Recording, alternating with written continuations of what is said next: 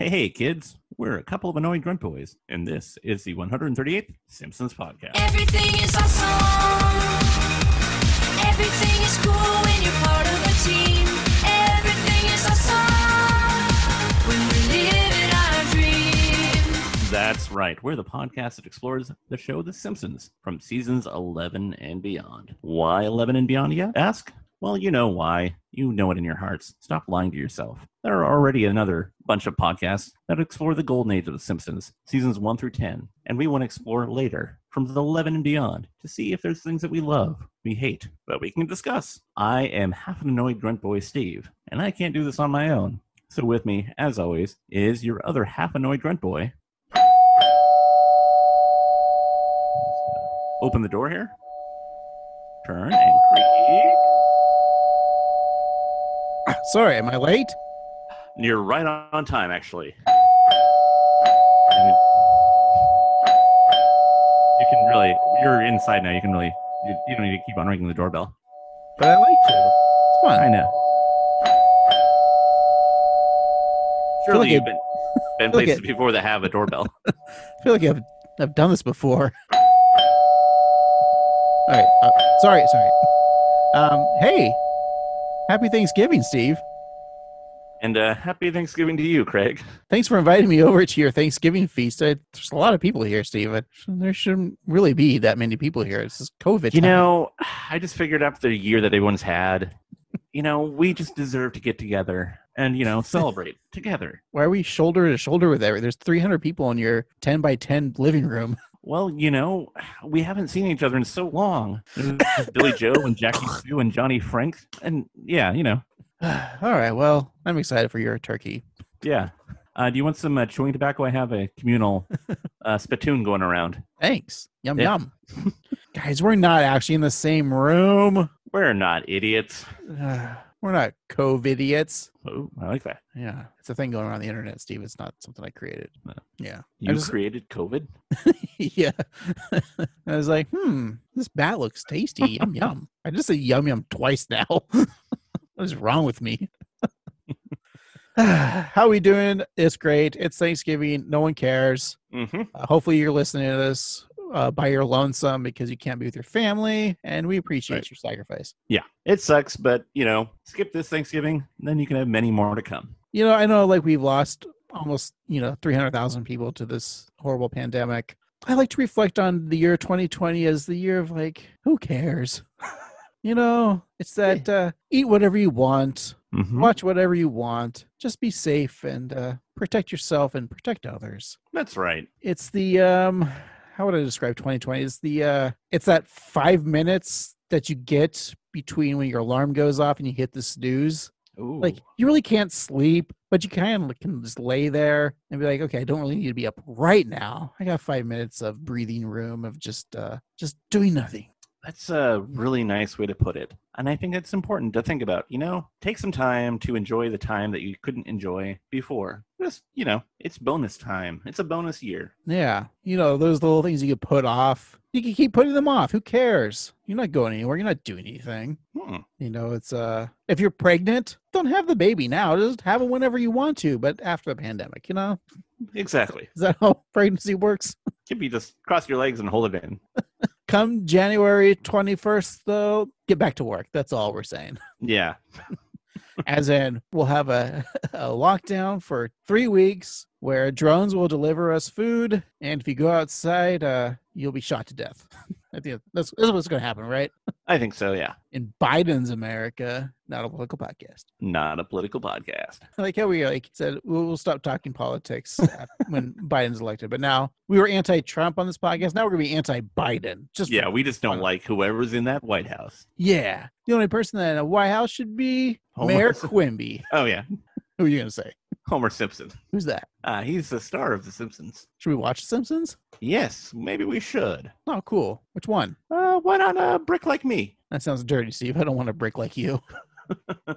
Alrighty. Well, today we're talking about Brick Like Me. It's from May the 4th, Star Wars Day. Yay. May the 4th, 2014. So long ago. I know. What, Craig, was the movie that was in the box office that was number one? Well, since we're talking a Lego movie, it was not a Hmm? Lego movie. Oh. It was the Amazing Spiderman 2, Ooh. the story of a young Jewish fellow named Spiderman, right? Yes. Oh, it's pronounced Spider-Man. Okay, Spider-Man 2. Steve, you're a huge spider. You're a webhead, as like the kids like to call it. Sure So am. you must love the Amazing Spider-Man movies. Maybe I do, maybe I don't, and maybe I haven't seen them.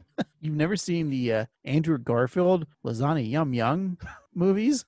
No, I like Mondays. Did I just say Yum Yum for the third time? You sure did. Why do I keep saying Yum Yum? Yum yum. Yeah, I love the Tobey Maguire Spider-Man, even 3. I have not yet seen The Amazing Spider-Man. I would like to eventually. And you haven't seen the Toby Hooper? What? You've seen the Tobey Maguire. Have you seen the Thomas and Holland ones? I have not. I feel like, I mean, you love them because I think Tom Holland is the best live action portrayal of Peter Parker we've had so far. Okay. But I feel like there's so much baggage. That's maybe my biggest fear is like, I don't want to have to dive so deep into other stories. But does like Thor: The Dark World really connect to the Spider-Man Homecoming? No, not at all. Okay. I think it's more like there's probably like if you go on like Google and you type in like truncated Marvel movie viewing order, it's like, well, you don't really need to watch this movie for this to happen. Because really the only character that really, I think just Iron Man. He's the only character that shows up in the first Spider-Man movie. So Okay. Well, I've got some more free time these days, so maybe I'll check them out. you got the Disney Plus has all the fun Marvels. It doesn't have the Spider-Man movie, so Yeah. because of Sony deals things. Right. Crap. I just have to get Sony Plus. I think it's just called Crackle. Oh. No, Crackle's still around. Yeah, they still have like episodes of King of Queens and like It's like 3 episodes. the pilot to Hill Street Blues. Well, Steve, what were we bopping to? Oh boy, Yeah. Craig. It was a big song of I would say the year, definitely of the summer. It's by one Pharrell Williams, and it's entitled Happy. It might seem crazy what I'm about to say. Sunshine, she's here. You can take a break. I'm a hot air balloon that could go to space. With the air, like I don't care, baby, by the way. Because I'm happy. Clap along if you feel like a room without a roof. Because I'm happy. Clap along if you feel like happiness is the truth. I hate this song so much. Yeah. Were you still KJ during these times when this song was around? It came out, 2014, right? Yeah, Yeah. of course. Okay, because that seems like would be unbearable and everyone would do it. I don't know if anyone did. Okay, that's good. 'Cause, Yeah. oof, Every time I hear the song now, I'm sad. yeah. I'm just a little bit angry. All right. Oh boy, another guest. No, it's just me. I walked outside. Just this is what makes me happy, Steve. Does it make you go yum yum? Yum yum. Well, Steve, what's this episode again? So it's called Brick Like Me, and Homer must figure out what to do when he wakes up to a world where everything and everyone is made out of Lego bricks. That sounds awesome. Everything is awesome. All right, Steve, let's take an awesome break. Come back and discuss said episode. Sounds good. We'll be right back. Because I'm happy. Clap along if you feel like a room without a roof.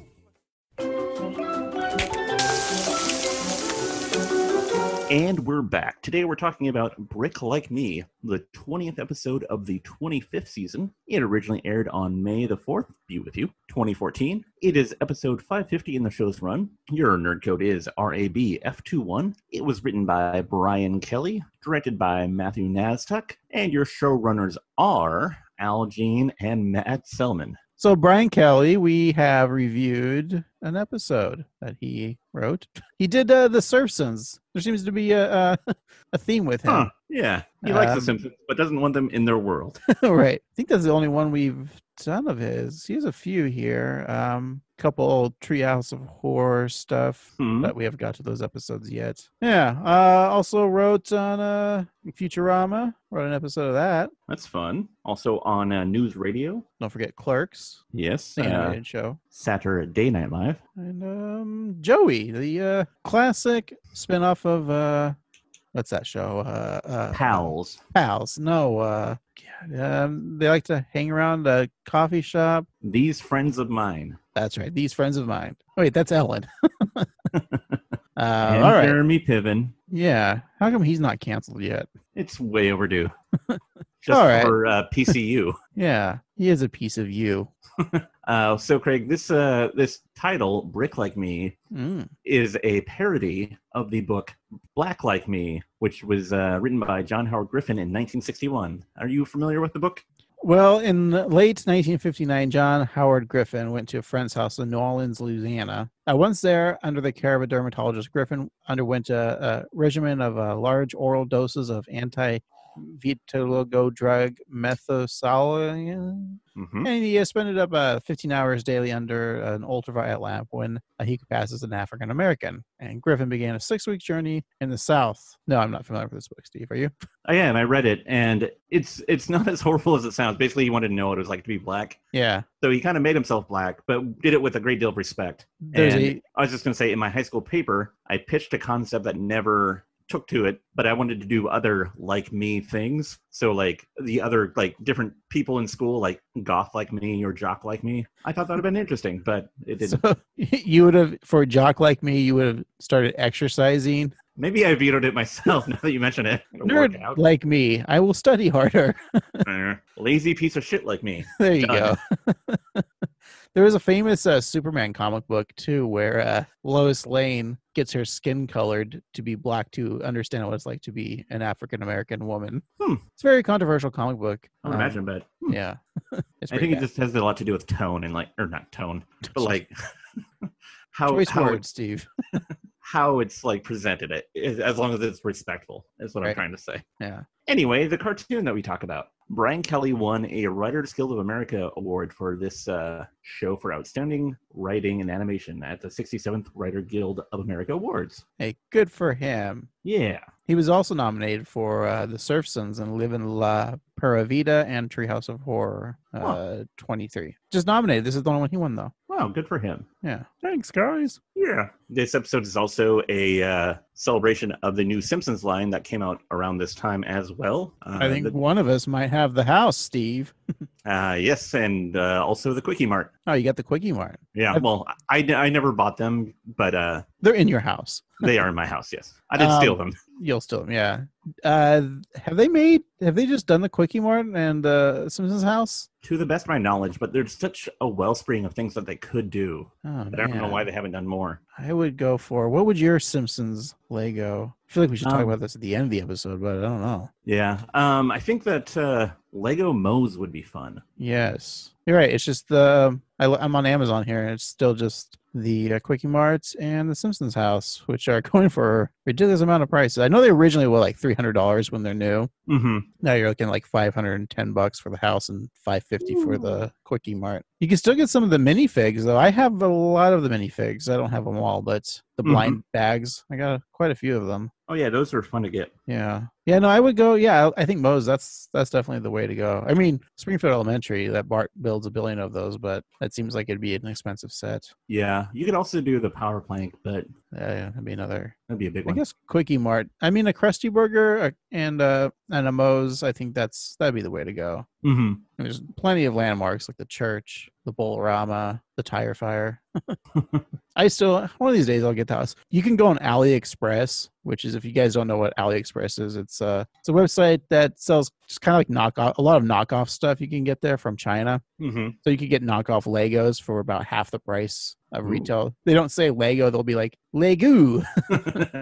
I think you could actually get the Simpsons house for like maybe $60, Wow. but it's not an authentic. It's not actually Lego. It just comes with like a He-Man action figure and Yeah. a couple of Cheetos. I think the bricks are all like white, and you have to paint them yourself, or they're made from lead paint, so don't put them in your mouth. Yeah.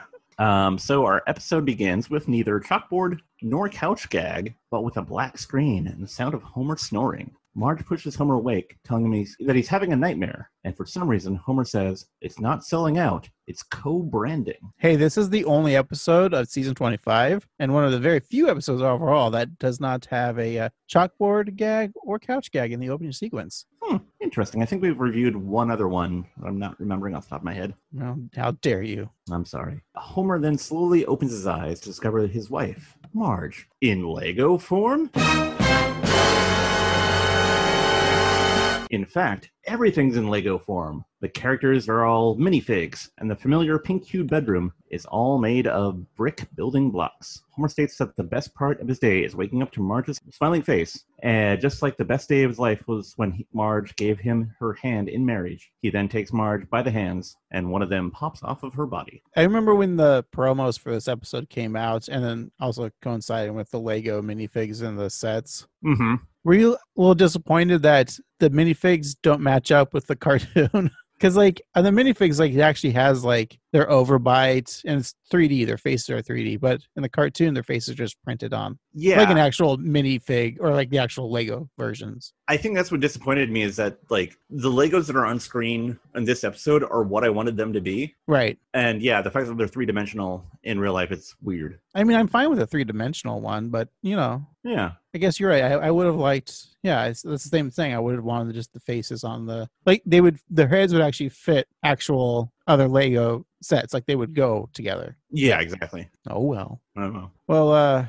Marge chuckles from her popped off hand and requests her hand back. But before he can return the limb, we get Lego Santa's little helper jumps on the bed, and he's sending bricks everywhere and takes the hand. And Homer demands the family pet drop his wife's hand, and she needs it to reciprocate high fives. Which how do they do that? Because they can't. I see. The dog. I see. The dog bounces across the bedroom, and Homer closes behind, and a barrage of bricks fall behind them. Oh, boy. I remember when I was a kid, I thought they weren't hands. I always thought they were just holding mugs the whole time. I like that a lot. But there's no bottom, so, like, I don't understand. Like, what? I just thought they really like giving hand jobs. I mean, they're perfect for it. They got the kung fu grip. That's like, exactly.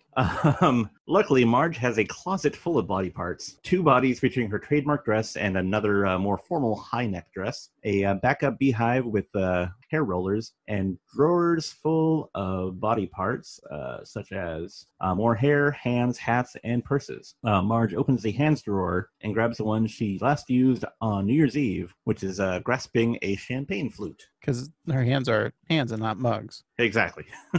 I think those the formal wear was one of the minifigs you can get in the blind bags, right? I think so, yeah. We then cut to an exterior shot of the 742 Evergreen Terrace, complete in brick form, which you can purchase at Amazon.com right now. Mm-hmm. And the kitchen, Marge is getting breakfast started. Drop in a yellow piece onto a gray piece to represent an egg and a frying pan. You know, one of those little dots, just the dot. I think they're called studs from my research. Yeah. So a yellow stud. Steve, you should have in the notes put the item number too. Don't they all each have like little numbers? So yeah, she puts it on the frying pan, and we pan out and we see the rest of the Lego family enjoying the brick version of their morning meal. That's right. Bart stops eating to comment that something seems weird about the day. Marge points out that Homer is wearing a tie, and the family all agree that this is the one and only odd occurrence of The Simpsons on this day. And I have that minifig with him in the tie. I like it. It's nice. Hey, so you have the house. Do they have the corncob curtains in the kitchen? Yes, they do. Nice. Does it look just like that? Just like little slabs? Mm-hmm. Cool. The house is impressive because the car comes with it too. Nice. And that could almost be its own set in and of itself. Right. They could upscale it. Mm-hmm. Can you fit all the family in the car, though? I'm trying to remember. I think you can. It's not in plain view of me. But I think so, yeah. Well, Marge then scolds Maggie. she's playing with her food, and we see a larger Duplo version of Maggie in a toy car, and a toddler then reconstructs the car into a baby bottle and consumes its content. I love the I fact love that Maggie's the Duplo. Now, they never made Duplo versions of The Simpsons, as far as No, maybe when they come out with like Simpsons Babies. like Bubba Babies, but Yeah, like a new Simpsons series. on Disney Plus exclusively, Exactly. and it'll be CGI too. Oh yeah, and it'll look weird and feel kind of odd. None of the voices will be the same, like the actors. Yeah. It'll be like Homer for some reason. He'll just have a voice that doesn't sound like Homer. I'm Homer. I'm Marge. And I'm Bart. That sounds like a South Park character you just did. Anyways, Homer then hits the road of Lego Springfield, and we see some minifigures of various townspeople and businesses such as Lard Fig Donuts. the 99 Stud Store, Bricky Mart. H&R Brick, Which seems kind of like a lazy joke because H&R Block would have been just as funny. The first brick of Springfield. Brick Block and Beyond. And even a store for adult blocks. While driving, Homer calls a toy store, and he's supposed to get his daughter a birthday present, specifically Perky Patty's Princess Shop. I'm popping my peas there, Steve. Unfortunately, Homer's too busy looking at his phone. He doesn't see that Krusty is crossing the street. Don't text and drive, kids. That's right. I'm so sorry, but I have an awesome excuse. I was distracted driving. Don't worry about it. Good thing we don't feel pain. Hey, these are the monkey's legs. Come back! I'm a clown! I can't afford to look ridiculous! That was a fun little line there. Yeah. Also, I always love an appearance of Mr. Teeny. Yeah. We then go to Springfield Elementary, where Milhouse is eager to show Bart what he brought for Share Day. It's a skunk. Bart wonders who he should stink first, but Milhouse points out that the animal can't spray as it has been desacked.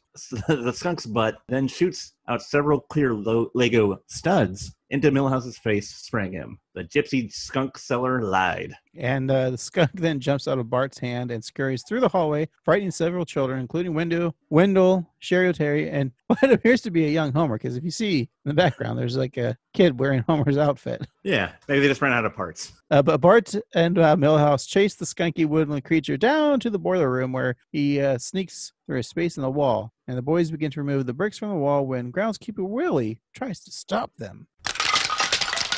Stupid! If you pull out those bricks, the whole school could collapse. But there's a skunk in there. Scottish steak. Now we know skunks are Scottish steaks. At first, I thought, are we going to offend gypsies by the lying gypsy skunk seller? But no, the Scots like to eat skunk. I don't think I would like to eat a skunk, Steve. I don't think I would. Maybe that's the way they were killed, because maybe after you eat it, you fart a lot. Hey, I don't know if I mentioned this on the podcast before, but I think I've smelled skunks, but I've never actually seen a skunk. Oh, interesting. Have you They're seen really cute. Yeah, I don't think I've ever encountered one in my life. For some reason, my neck of the wood has a real big skunk problem. Either that or somebody in my neighborhood really likes bad weed. But I'd say about 2 nights a week, it just gets real stanky around here. I think it's just bad weed. Probably. All right. So Willie then bursts through the brick wall, causing the entire school to collapse. The school children, surrounded by the wreckage, look around in confusion. In the background, Kearney and Dolph can be seen giving a student a swirly in a toilet. And as the door to a broom closet falls, Super Nintendo Charmers and Lunch Lady Dora are seen making out. And despite the school falling to pieces, Martin Prince is still working vigorously at his desk. And in front of him is a poster teaching basic anatomy, which shows all the parts of a minifig. And an upset Principal Skinner tells Bart that he will have to rebuild every brick of the school, and then hands him a Lego set for Springfield Elementary. And Bart points out that it says ages 12 and up. The educator points out that the age guidelines are just conservative, and everyone knows it. That's right. I gotta say that Willie's the one who destroyed the school. He should be rebuilding it. I kind of had that thought too. I mean, it's all his fault. It's always the Scots' fault, Steve. That's right. Stupid Scots, like Bayo. Bart then gets to work using the wordless directions that any Lego builder would be familiar with. Skinner then offers Bart motivation via words of support via a school chum. He then pulls out the parts of Nelson from the pile and rebuilds them, Nelson takes 2 steps towards Bart, lets out a classic ha ha, and Seymour thanks the bully and then takes him apart again, returning his body back to the mass of Lego pieces.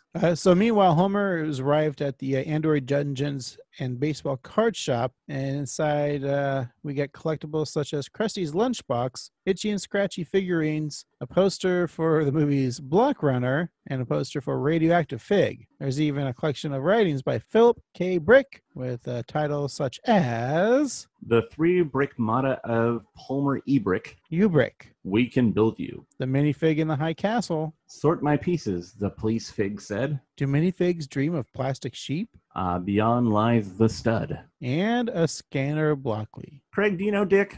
In that, have you read a lot of Philip K. Dick? I've never read them. I'm familiar with like the movies and Sure. Like Blade Runner, Yeah. which is Do Minifigs Dream of Plastic Sheep. I never watched The Man in the High Castle. That's basically Hitler didn't die, right? Yeah. Or they won or something. Yeah. Yeah. That old story. I feel like, and I could have done more research, but I didn't, that this story, aside from being kind of similar to the Lego movie, which we'll talk about later, has a lot of elements of Philip K. Dick novels. So if you listeners are a big fan of his work, if you're a big dickhead, let us know.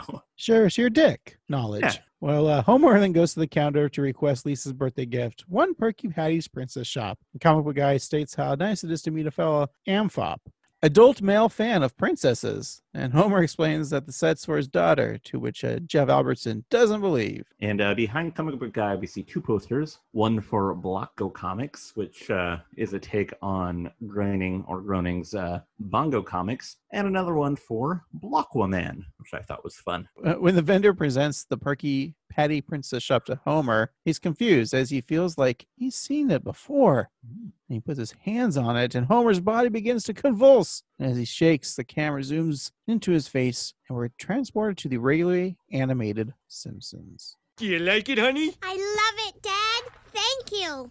Well, have fun putting it together. Wait, what? Dad, don't you want to build it with me? Well, there's no dad on the box. I don't want to get in trouble. Of course I do.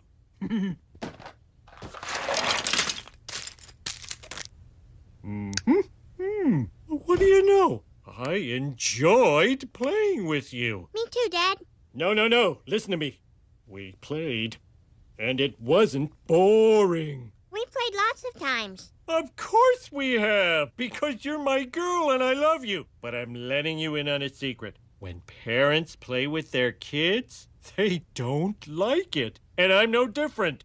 Oh. Suddenly, I can't breathe. Every fiber of my being screams out for a nap. And if someone handed me an issue of the New Yorker, I would read the fiction. I swear to God I would. Wow. But there are millions of parents in the world. Surely some of them like playing Nope, with it. not even one. Steve, do you like playing with your kids? Nope. I don't have kids, but if I did, I wouldn't. I'd play Lego. Yeah, Lego's fun. It's funny because I love to play with kid things, but not with kids themselves. I'm like a reverse Michael Jackson. So you have audio, saying I like to play with kids. I just want to play with their things. That makes it sound less worse, right? yeah, you're good. I just want to play with their little toys and whatnot. One of the reasons why why I'm not having kids is because I find things enjoyable until I don't, and then I want to move on. And sometimes that's not easy for kids to do, and it's not bad of them. I just don't want to deal with it. So yeah, that's it. No one's asking you to have kids, Steve. I know. Not anymore. Not after the incident. So when they're building Lisa's, I'll say it now, Perky Patty's Princess Shop, the walls go diagonally. That doesn't happen on Legos. What? Yeah, Steve, is that a blunder? I think it might be. Boy, I really hope somebody got fired for that blunder. It was probably Brian Kelley. That's right. Take your Emmy and shove it up your brick butt. Diagonally. Well, that's the easier way to do it. Yeah, I mean, makes sense. Wow. Well, anyways, Homer then goes to make his case, explaining how boring the things kids like to do, like tea parties with pretend food, hide and seek with flagrant peeking, and the most inhumane torture devised by man, Candyland. Ooh. But this, doing with the Legos, that's tolerable. Yeah. Steve, is Candyland that bad? I think it's just really repetitive. I've not played it in probably 36 years. I don't remember. So, like, sidebar here. Can I have a sidebar? Yeah. Yeah. I was watching the Food Network, and Apparently, Kristen Chenoweth is hosting a show called Candyland where the entire set's made of candy. Huh. You know, Kristen Chenoweth, known for Yeah. being a world-famous chef. Right. Famous culinarian. I think when they were pitching this idea for like Candyland, the TV show, like who's the most perky like person we can find? Yeah. Maybe they just didn't, they had the concept of having a candy set, but they didn't want like a full-size set. So they got her because she's very small. Yeah, she's literally like 2 feet tall. Yeah.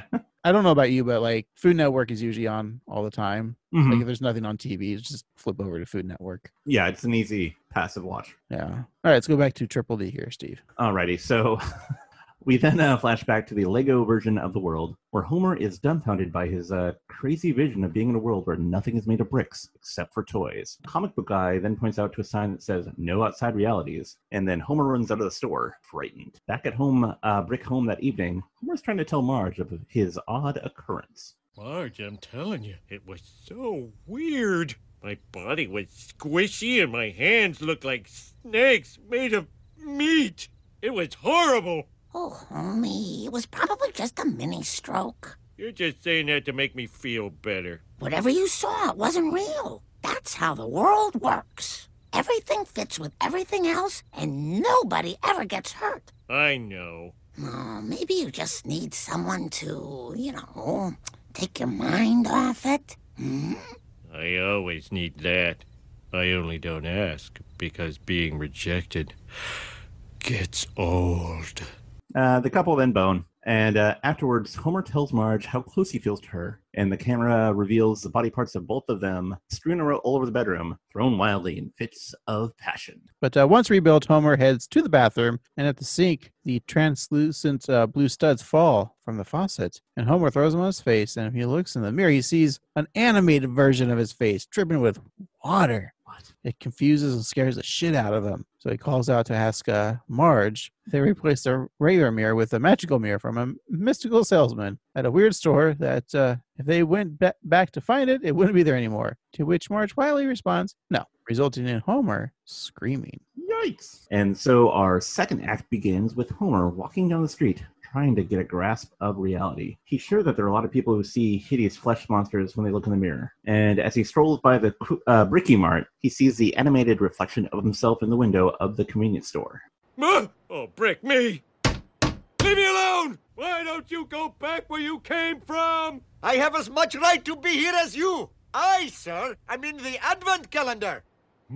December 18th, final week, huh?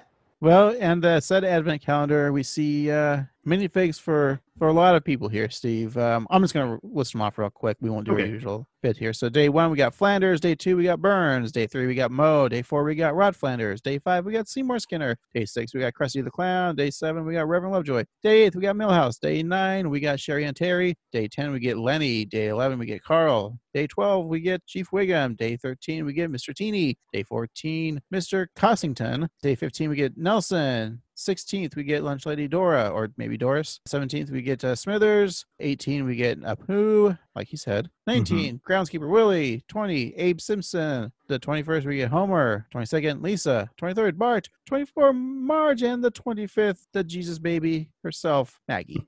Well done, Craig. Well done. I think it's kind of funny. You know how, like, are you aware that Lego does advent calendars like every year? Do they really? I thought that was the thing, but I wasn't sure. They do one for like Harry Potter. They do one for Star Wars. There's a few that they do. I think they even have one for there's a line called like Friends. I think it's called Friends. It's meant to be for girls. Oh, right. Which like the minifigs don't look like minifigs. They make, it's a silly line because like Legos to me like are non-gender. Like that's what I like most about them is that they're not specific and like. No, like it was silly that they came like, let's appeal more to girls. Like, well, no, Legos appeal to boys and girls. They don't need to be. Let's have a girl line. Yeah. Silly. And as the theme of the movie and a little bit of this is that, like, you know, the fun thing about Lego is that you can do whatever you want with them. Like, right. The sets are fun, but it's more fun to like create your own thing. Anyway, Homer runs to Moe's and tells the barkeep that he's going crazy and needs to kill off as many brain cells as possible. And Moe is there to help. He pours beer-colored studs from his tap and hands it to Homer.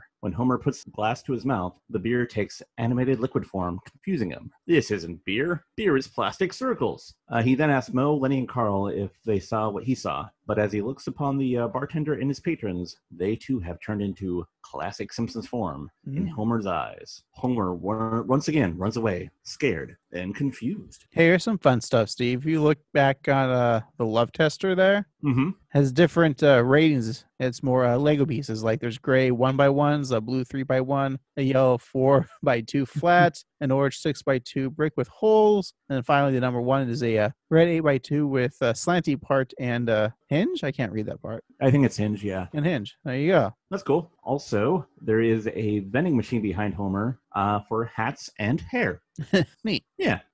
So back in the spot where Springfield Elementary used to be, Bart is grumpily rebuilding the foundation of the school atop of a field of flat green pieces as Willie looks on. And Bart comments that given the chance, he can make the school so much cooler than it used to be. And then Willie yawns and he takes off his legs and uses them as a pillow, falling asleep. And the Lego thought cloud of the Z's are over his head. And Bart, yeah, go ahead. Sorry, I just happen to think, if Willie could take off his lower half so easily, I don't want to be crass, but I feel like there are possibilities there. He's saying he's going to suck his own dick. Potentially. That's what they call a Scottish blowjob.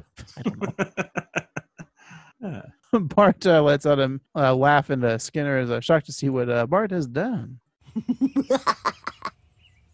What have you done to my school? I put in a rock climbing wall. All the classrooms are skate parks. We got zipline stairwells, Terminator gym teachers. Your office is now a haunted forest, extra ghosts, and if you can believe it, 2 tetherball poles.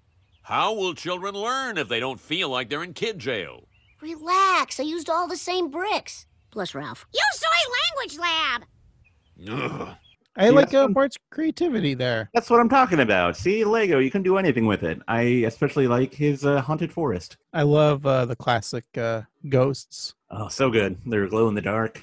I don't remember Terminator sets, but I like how they're gym teachers. And, why don't schools have more than one tetherball? Like, it's literally a pole. I think my elementary school had a couple. Ooh, la-dee-da. We didn't have the ball. We just whipped around the chain until some kid got his eye poked out. My school was so poor we had to play 3 square. We then head to the First Church of Springfield, where the marquee reads, "The Bible, the best-selling brick in the world." Homer is reluctant to go inside of the house of worship, as he's too busy going crazy. Marge tells her husband that when she is troubled, she always finds solace in the airtight logic of religion. And inside, Reverend Lovejoy is offering a sermon explaining the creation of the world as they know it.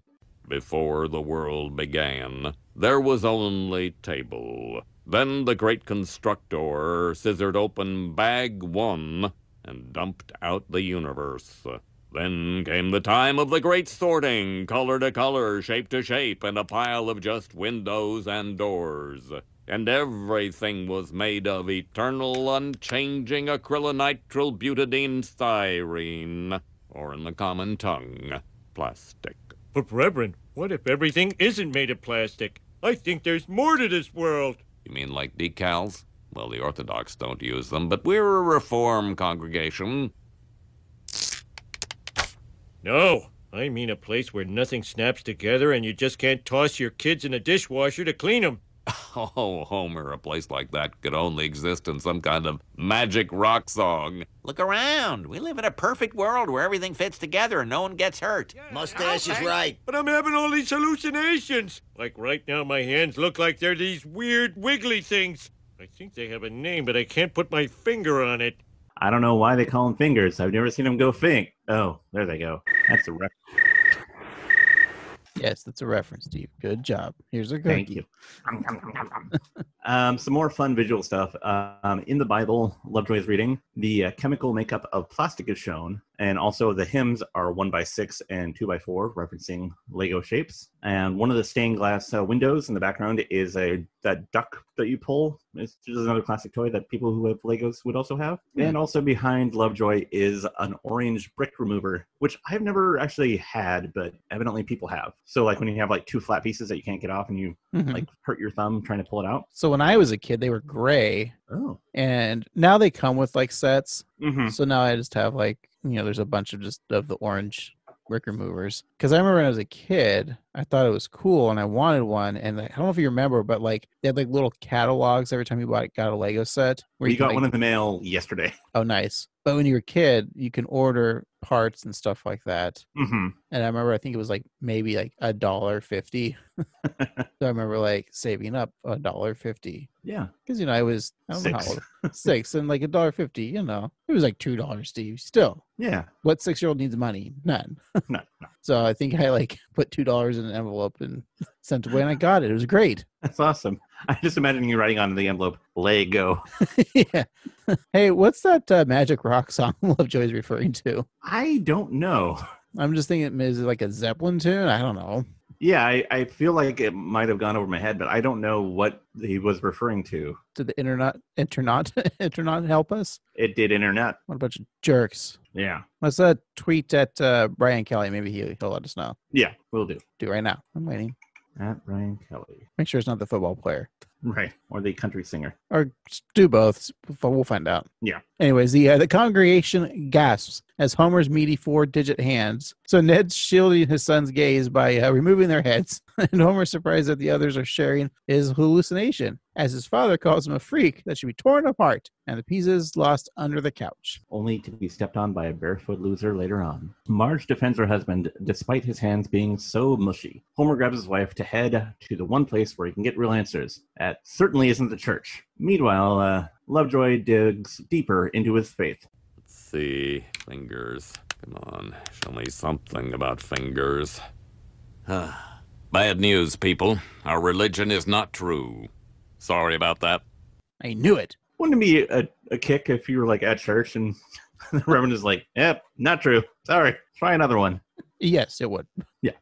So Marge and Homer head back to the comic book shop, where if Homer's assumptions are correct, when he touches a box of Perky Patty's Princess Shop, it'll trigger a memory from the alternate Homer's life. He then tells comic book guy to tell Marge he loved her, should he not return, though Marge is standing right behind him. And yet again, Homer touches the toy and is sent to the two-dimensional world of The Simpsons. I can't believe all the time I wasted playing with Bart when I could have been playing with you. Aww. Our little Springfield is really turning out great. City Hall, the weird-smelling bank, Rehab World. Krusty Burger Express, the Krusty Burger where the governor got stabbed. Oh, you two. Hey, look what I found in the Arts Weekend obituary section of the paper. A builder's competition. We gotta enter our mini Springfield. We're a great team. We're there. I'll clear my calendar. Hey, Lenny, remember those 2 surfers we were going to fight? Well, you're on your own. But you're the one who sat on their fish tacos. Great talking to you, buddy. Lisa! I spent all day at work making a Duff brewery for our mini Springfield. I don't want to brag, but it really brews. Huh? Where is she? For some reason, I really love that surfer quote. Like, Me too. like, it's just so out there. Like, I don't know who came up with that, but it was great. Yeah, I hope it pays off at the end. Hey, you're the one who sat on their fish tacos, Steve. Sorry, dudes. But where is Lisa? Where is she indeed? Lisa's up in her room with some older girls, making plans to see the 7:30 show of Hunger Games parody, Survival Games. Lisa is excited to see her first PG-13 film ever, and wonders what one swear word she'll hear. She then offers a cuss she heard Grandpa say the last Thanksgiving. All right, Steve, because, she's whispering that cuss, right? Mm-hmm. I've decided to isolate that and slow it down a bit and amp up the volume and see if you can hear what she says. Ready? Alrighty.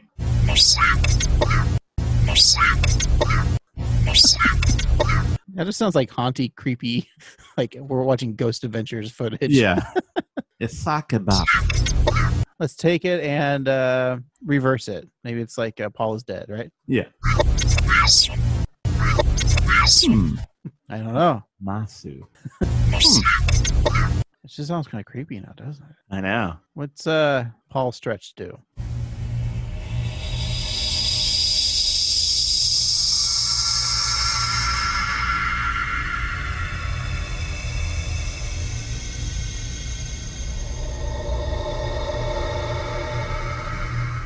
Well, that was kind of creepy, but cool.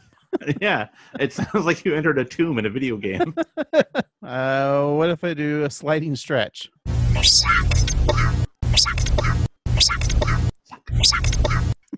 All right, I think we have enough fun with that there. Alrighty. Sakata Pell. Yeah, Sakata. Sakata Pell. I'm sure she was just going, Yeah.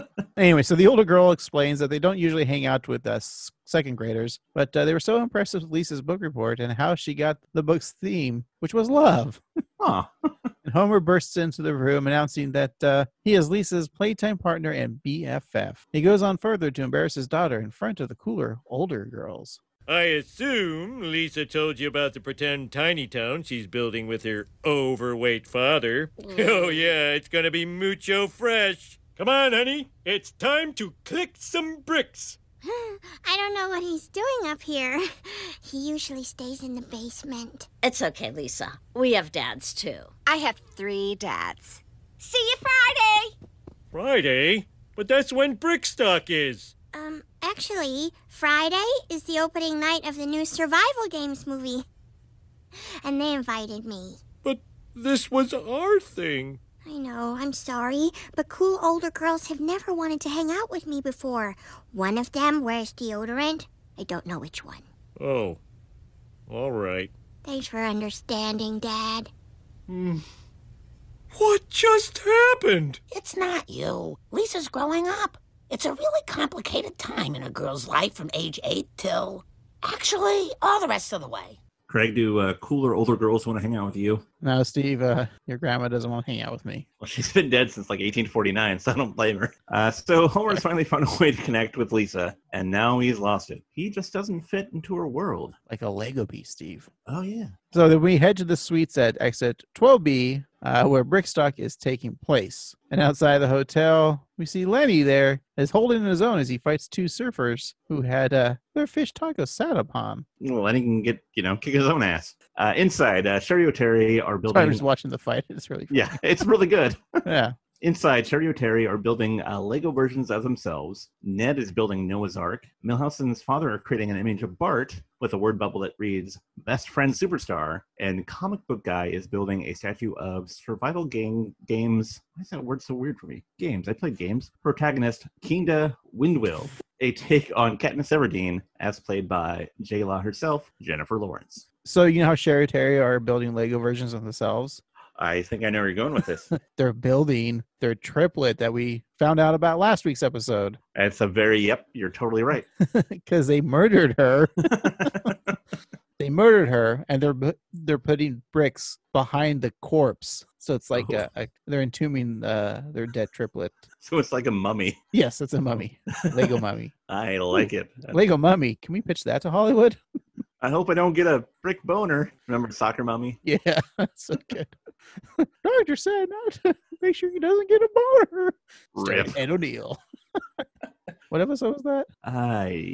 It doesn't matter. It's good. I think it's like a certain 13 or something. Yeah, I think you're right. Oh, there's a clip.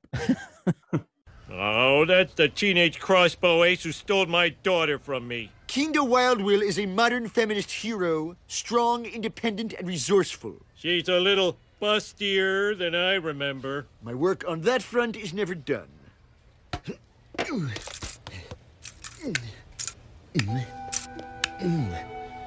I wish I lived in Little Springfield. Everything fits together and no one ever gets hurt.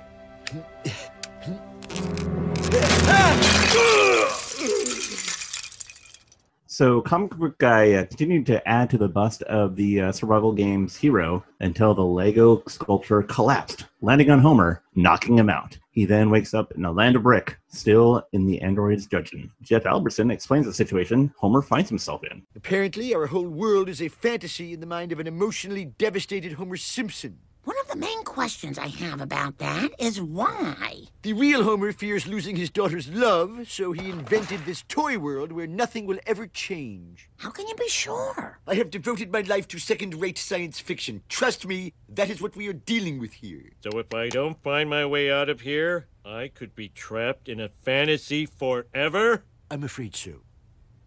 Woohoo! I'm trapped in a fantasy forever! Kiss my flat plastic butt, reality! Yay. Yay. The internet said this, but I don't know if it's true. Do you think that's a reference to Bender? Like kissing his shiny metal ass versus... Yeah, I'd say so. Yeah, okay. Why not? Yeah, I'll take it. All right, well, Homer then runs out of the comic store and drop kicks his own head into the sky, shouting that daddy-daughter time will never end. Woo! And so our final act begins with Lego Marge and Homer walking by the statue of Jebediah Springfield with a quote that reads, "A noble spirit embrickens the miniest fig," and in front of stores, Elements of Style, Fine Torsos for Men, and a plastic surgery center that shows the before and after of a Lego boob job. Homer praises his brain-damaged brain for inventing the toy world, as nothing bad can ever happen there. To prove this, he grabs a parking meter and flings it to the police helicopter flying nearby. And inside the chopper, Wiggin tells Homer that he's had a great throw. And the whirly bird falls to the ground, crashing into several pieces. And Clancy calls on his officers to put it in Tupperware.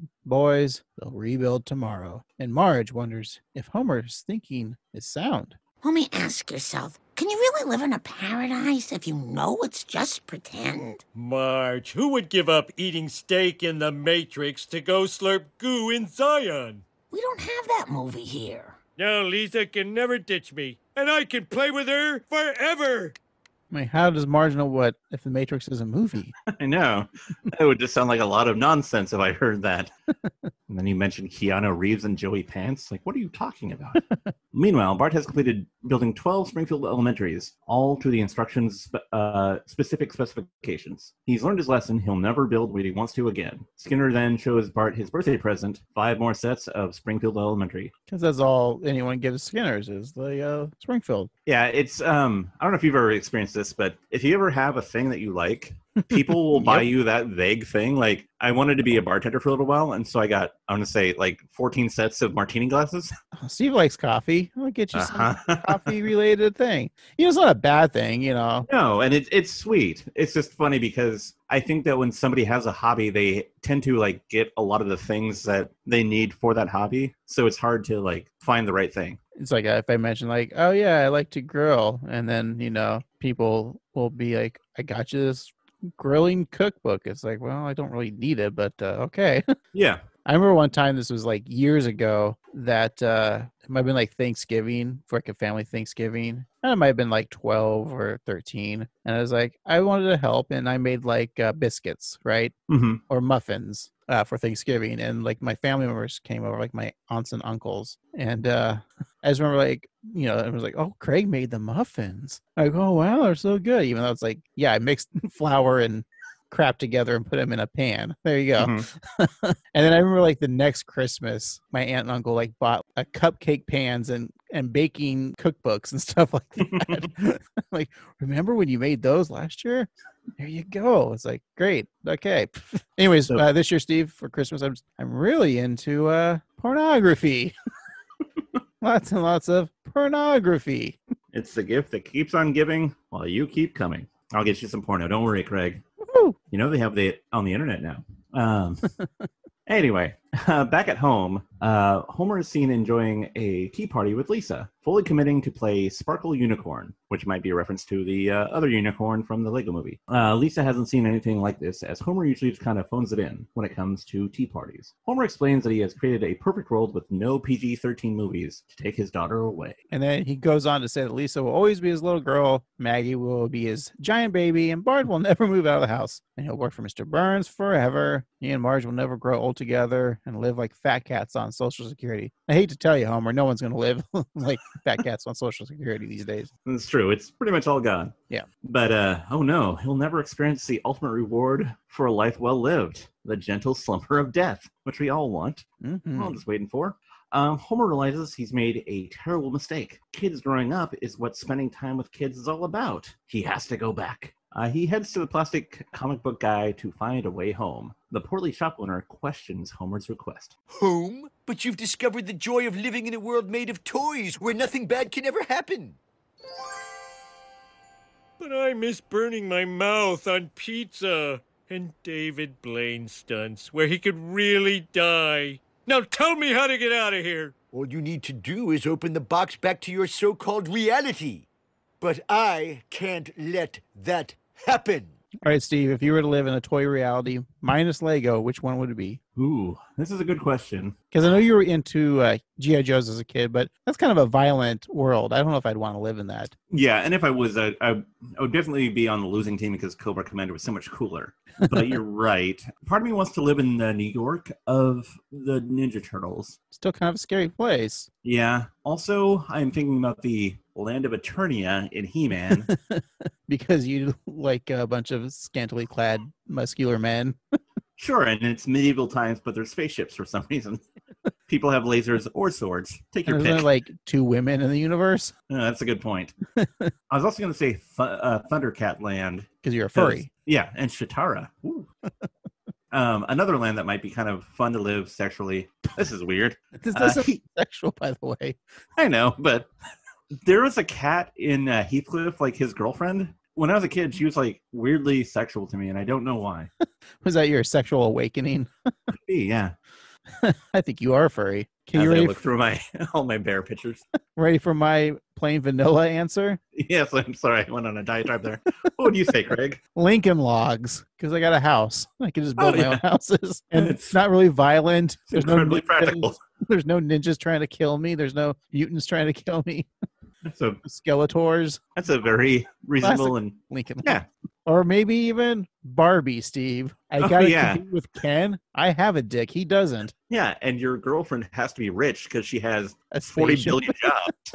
Yeah. There's nothing she can't do. Nah, That's a smart one.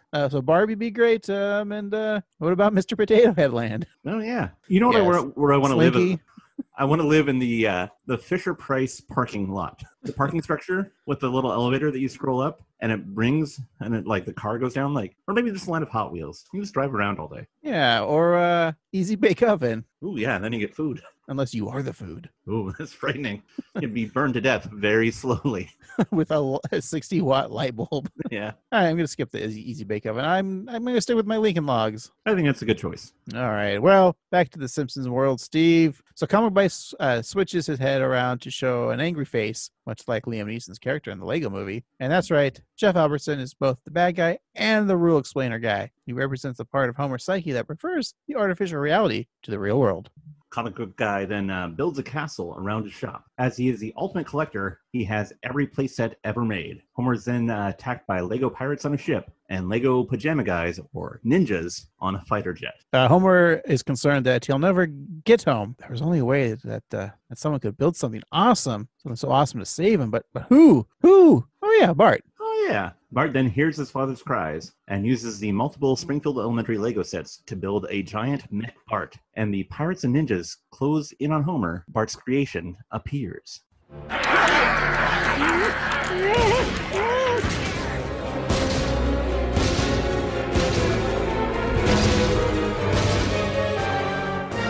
You're going back where you came from. Denmark. What is that thing? I have no idea, but it's gonna kick his butt. That robot is made out of Batmobile, Hobbit Hole, and SpongeBob playsets. That's miscegenation. Kid power. Lion Blast! Lightsaber barf!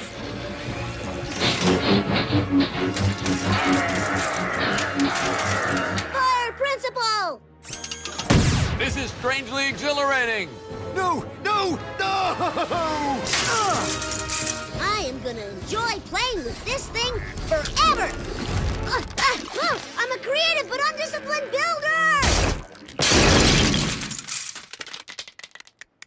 I liked in that line, go back to Denmark, because that's where Lego is from. And I like how Bart said he's never going to stop playing with it, which, of course, he will. Yeah. Because it's Detroit. And, to the point, comic book guy complaining about the set combination being offensive. Kind of the whole plot of a Lego movie.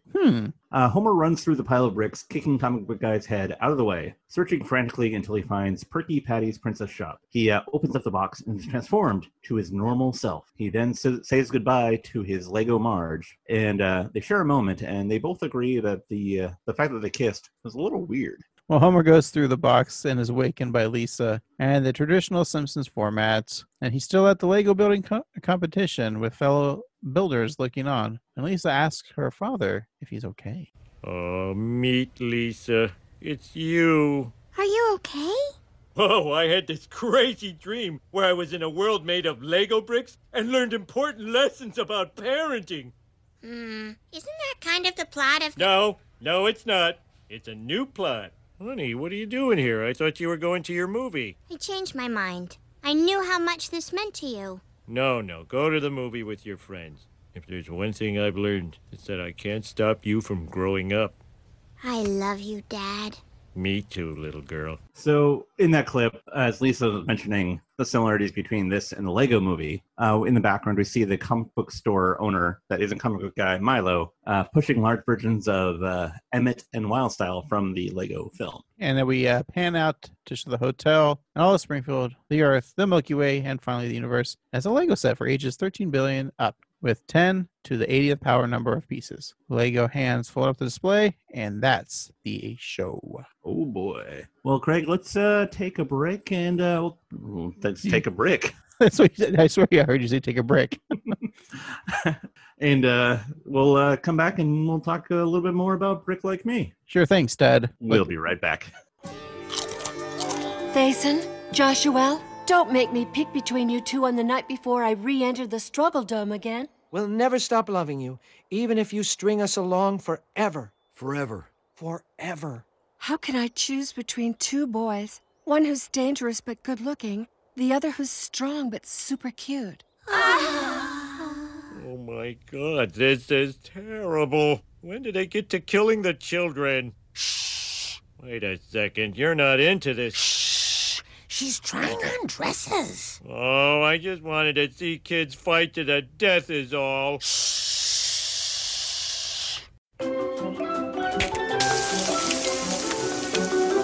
All right, we're back, Steve. Let's wrap up Brick Like Me, and we'll do our very, very, very, very funny visual gags. Trying to save myself there. We'll do our quotes, and then our review, and we'll find out what we're watching next episode. All righty. Sounds good, Greg. Yeah, let's talk about our favorite quote or scene. How about, I'll tell you, it's maybe a little controversial. I don't know if it's controversial, but it's when Homer is at the window at the Quickie Mart or Bricky Mart. He says, get out and go back to where you came from. And Apu thinks he's talking to him. And Apu is like, I have every right to be here. I thought that was one of my favorite jokes. Yeah, that one was definitely on the top, high on my list. I thought it was, really funny. And yeah, it's hard because this was a fun episode, but I think I gotta go with the payback of and the randomness of Lenny having to fight the surfers because Homer sat on their fish tacos. And what really sells it for me is the payback later where outside of the hotel, Lenny's fighting two surfer dudes and holding his own really well. I still want to know, like, what situation was there's fish tacos somewhere and Homer sits on them. Like, did they put him on a chair or is it like a bench thing, maybe like a picnic table and Homer like sits on the top? I don't know. Well, I'm guessing that since they're surfers, they're on the beach. And so maybe like they had a bag of tacos like in the sand and Homer didn't look. I don't know. What's Lenny and Homer doing at the beach? Yeah. Where's Carl in all this? Huh. Yeah, he's absent. Yeah. I mean, except That's for like the episode that I want to watch. The absent Carl show? Yeah. Carl doesn't need to go away. I just want to know the events that led to Lenny and Homer pissing off some surfers. I like how the surfers are also still in like their board shorts and it's clearly nighttime. Yeah. Well, Lenny does kick some ass there. Mm-hmm. And it's funny too because Homer walks by without like he literally could help. Or at least say, hey, Lenny. Yeah. Doesn't do anything. Now I changed my mind. That's my favorite scene now too. It's just like there's layers and layers and layers on this sight gag or just one-off joke that. Yeah. Yeah. And I love that this scene has nothing to do with Lego. No. Whatsoever. I feel like maybe someone in the writing staff was just like always wanted to pitch this scene. And like, all right, you can put it in this Lego episode. All right, cool. Well, how about a visual gag? What do you want? Maybe tattooed or made into a t-shirt or a pillow or a minifig? It's obvious that, this is a very visual episode. And I feel like we say that a lot of times, but this, is a visual spectacle. Like writing the notes of it was very hard to not just write the things that I was seeing on the screen, which is basically what I did. But I'm going to go with the Blockwoman t-shirt. Just because I think it'd be fun to have a shirt that you have to explain like 3 layers of. Like it's like Aquaman, but The Simpsons, but also Lego. I'm just gonna take your favorite joke and make it a T-shirt. We make Lenny beating up surfer guys. I like that a lot. I don't know. I like the Lego Bible would be kind of funny. Oh yeah, that's good. But I think maybe I know this sounds kind of silly, but just brick versions of the Simpsons family, and with all of them kind of being the same height, except for Maggie, who is bigger than them. Ooh, that's really good. I like that a lot.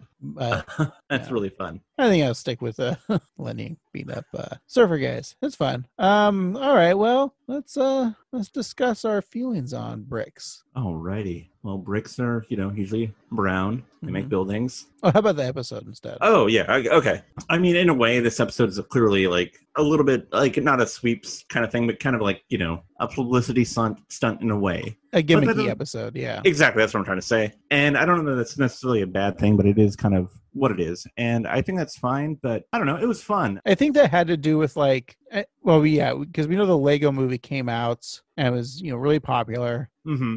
And I think that it's one of those things too to get viewers like, oh, I haven't seen The Simpsons in a while. Oh, they're doing a Lego episode? Oh, I haven't watched it in years. I'll watch this episode. Yeah. I think that's how I felt too when it came out. I was like, oh yeah, I'm going to watch it. And I think that for that, it's good. It's maybe not like the funniest episode ever. And like they spend a lot of time making these Simpsons Lego jokes, but I think that's kind of the whole point of it. And I think if you're like wanting to capture the whole pantheon of the Simpsons, this is a good one to watch because it's something different. And, that's what Brian Kelley does. And I don't know. I thought the jokes were solid.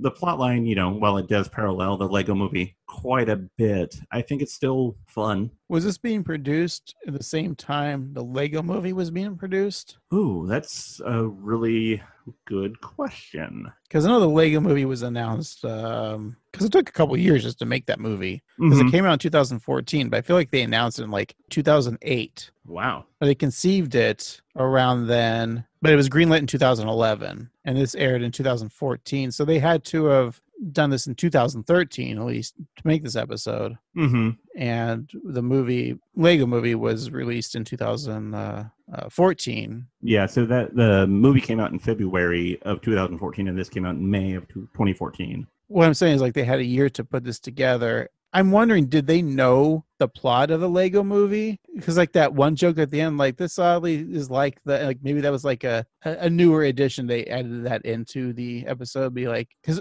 what if like the Simpsons like predicted like what the Lego movie was actually really about? That seems very possible because I think that there is a lot of Bart's B plot of having using his creativity. Exactly, creativity versus following the instructions is, I think, just a big point of Lego in general, where some people are very strict and ardent about creating the set as is, while others are more about being creative. And either way, if they knew about it or they didn't, I think that this episode is unique enough that it's fun. And I don't know, I had a good time. And so, the Lego house set of the Simpsons, the 742 Evergreen Terrace set, has 2,523 pieces. Of that, I'm going to give this, let's say, 2,300. So you're missing maybe the car or something. What do you think, Rick? All right, so you said 2,300 out of 2,523. Yeah. All right, that's a 91%, Steve. That's an A minus. Sure, why not? All right. One of my favorite storylines in The Simpsons is Homer and Lisa episodes. And this clearly was a Homer Lisa episode.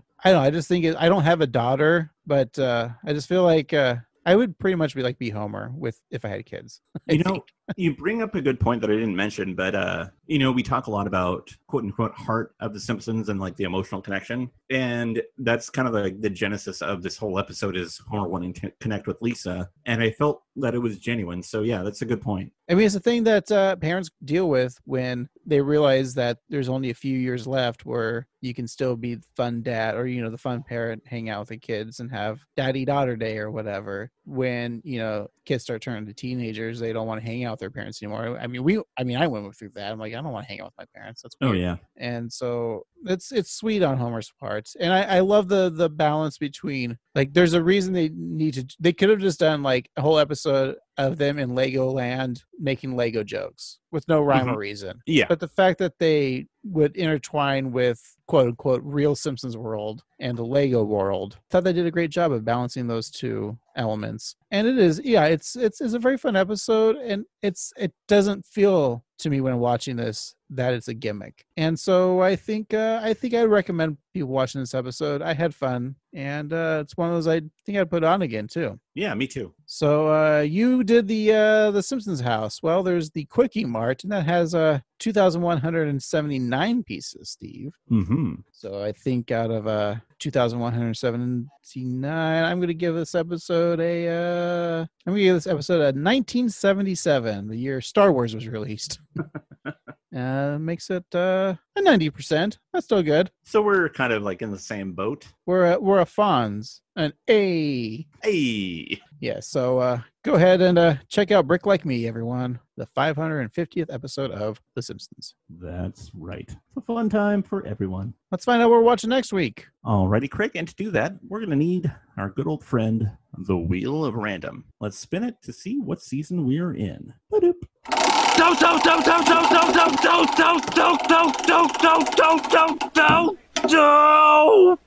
We have season 31. Season 31. Alrighty, and let's spin to see the episode. Ba-doop.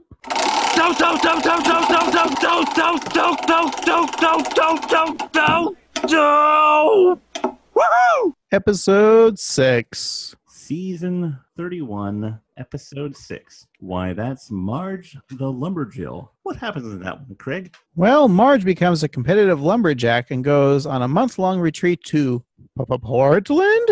What? That's us. That is us. Yeah, with her trainer, and whom Homer fears will take his wife away from him. Oh, no. Now, I remember this episode because we didn't really review it. Mm-hmm. I remember we talked about it in an intro for one of the podcasts about a year ago. Yeah. Yeah, because there's a lot of Portland references. But now I guess we get to actually dive into it. Yeah, I remember the episode fondly, and I look forward to digging deeper into it. Yeah, because it's finally on Disney Plus now. They added season 31 a few weeks ago, so there we go. Yeah. All right, Steve, the people out there, our Hey, listeners. People. Yeah, they can go to tpublic.com/user/annoyedgruntboys to get some merch, like our logo on a mug. That's fun. Yeah. And you guys, you can always contact us on social medias like Facebook, Twitter, Instagram at 138Simpsons. And you can always email us at 138simpsons@gmail.com. And hey, if you want to, leave a review on your favorite podcasting app. Leave us 5 stars or the equivalent and write a review. But I don't want actual thoughts on us. Just tell me your favorite Lego set growing up. All right. For this week, I've been half an annoyed blockhead, Craig. And I've been your stud, Steve. Remember, keep reaching for the skis. Lion Blast. When did I get to killing the children?